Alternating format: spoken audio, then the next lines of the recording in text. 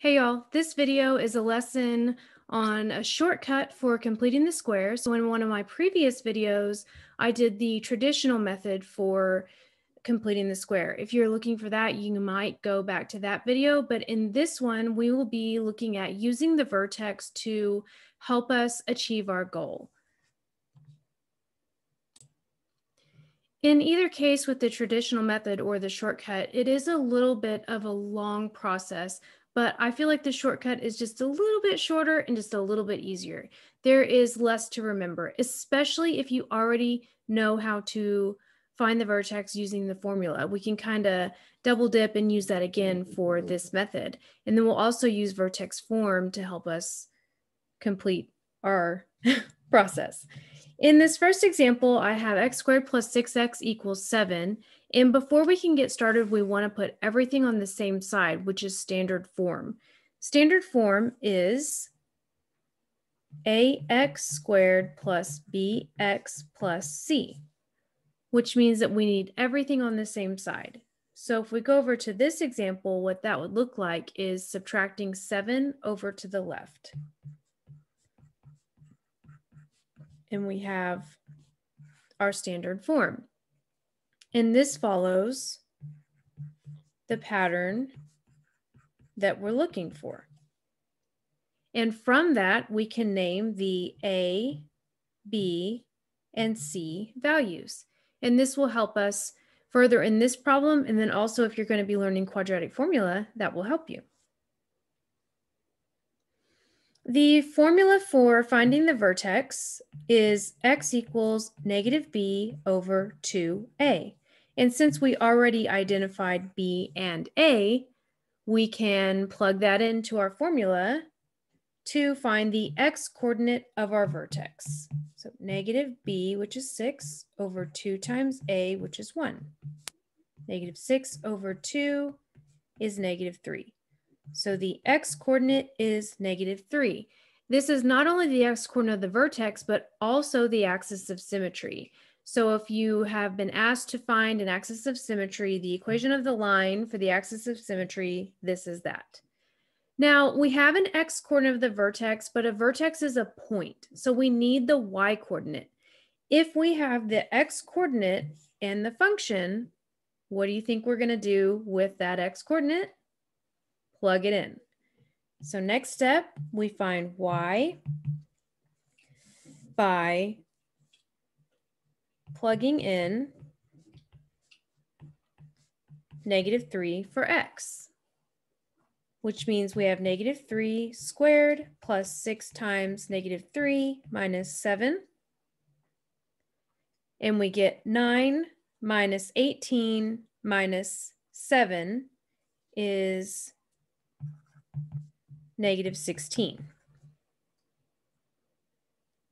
So we have our x coordinate and our y coordinate, which makes the vertex negative 3, negative 16. So you might be wondering, okay, that's great. I found the vertex. How does that help me?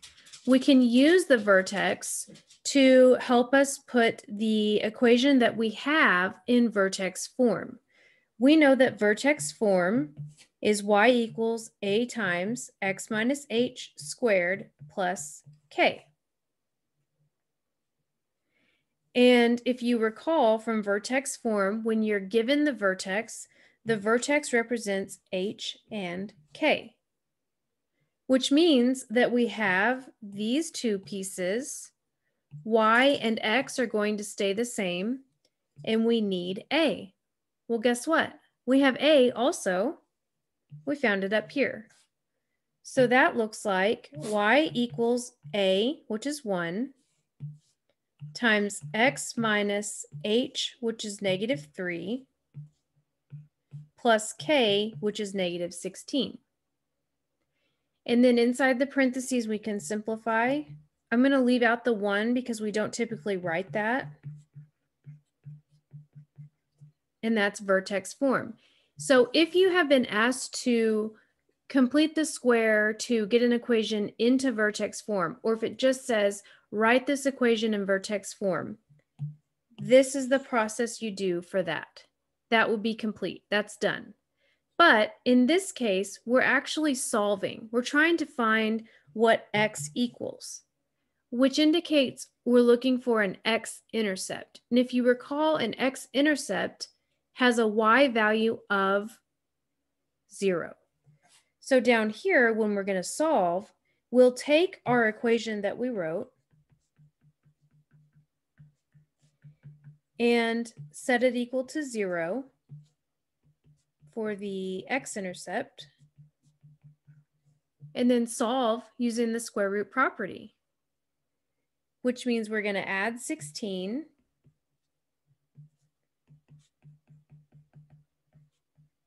and then to undo a square, we square root both sides.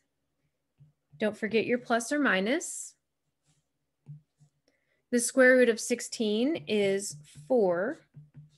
X plus 3 gets to come out because of those inverse operations. And then subtract 3, which gives us our two solutions. We now have -3 plus 4 as one solution and -3 minus 4 as the other solution, which simplifies to -7 and 1. We've solved by completing the square. So without going through all the traditional method of completing the square by moving C and finding the new C and then factoring and then, all the stuff, this is a little bit faster. Now, it did still take up a whole page, especially if you're writing big like I did, but I feel like it's a little bit easier to remember and a little bit easier to execute, given that you can do this step. If you can do this step, then this is plug and play, and this is solve. And those are all things that we've already learned, so it should be a little bit easier. Now let's go to the next example. In my completing the square video, the traditional one, when we had a coefficient here, we had to pull the coefficient out, and it kind of made things a little bit complicated because it gave us one more thing that we had to remember, and we really just don't need that. So in this scenario, in this shortcut, I'll say, you don't have to pull out the 2. You can just leave it as is. Now, this is in standard form because everything's on the same side, which means now we can identify A, B, and C, which will help us with our next steps. Now, I want to encourage you, if you feel confident, pause the video and try these next 2 steps on your own and then come back and check. In the first part, we're using the vertex formula. So we are plugging in our values, -b over 2 times A. And we end up with this minus a negative, which becomes a +4 over +4 is 1. Now that we have our y coordinate, we can, our x coordinate, now we can find our y coordinate. 2 times x squared minus 4 times x minus 1. Then simplify. 2 times 1 squared is 2, minus 4 times 1 minus 1, and we get -3. So we have now our vertex is 1, -3, which represents H and K. Then we can use vertex form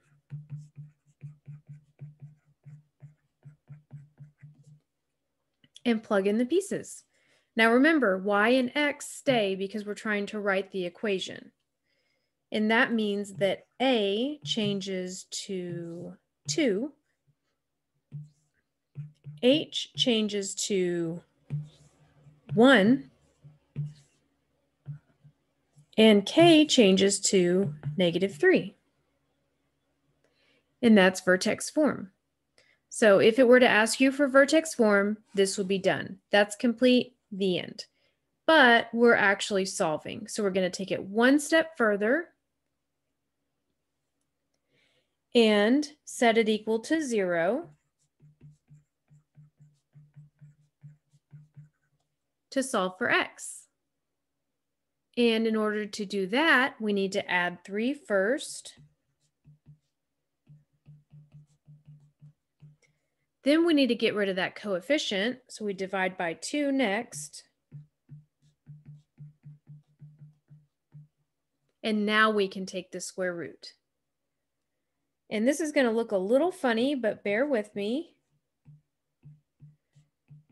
Depending on what your homework or book or whatever is asking for, if it wants a decimal solution, then this doesn't really matter and you don't really have to worry about it. But if it wants an exact solution, we're going to have to do some finagling to simplify it. Before I start simplifying, I am going to finish the problem here. I'm going to add 1. 1 plus or minus the square root of 3 over 2 is x. Yay, great, we did it. But it's not quite simplified. So if you're trying to find decimal solutions, you could type in your 2 different solutions here. And you would do that by, I'll show you. I'm going to pull up this app. This is a different calculator than what I normally use, but I actually like this one better. It's called Graph in Calc 83. It was free and it does everything that a TI-83 does. So it's awesome. And then you'll also notice that I changed it to purple because I love purple. Not the point, but this is the calculator I'm using. This is on my iPad, but I also have it on my phone and it's so cute. It is the cutest calculator ever. And the point of what I'm doing is to type in this. So if it had asked for decimal solutions, you can type in 1 plus second x squared for the square root, 3 over 2. And some calculators are going to want you to close a parentheses. This particular calculator does not. And that gives you the decimal. And then you do minus for the second case. And that gives you the other decimal. So if it's looking for decimal answers, those are your solutions and you're done. If it's looking for exact solutions, then we're going to have to use some square root properties. Whoops. And we're going to break up this fraction into 2 different square roots, the quotient of 2 different square roots.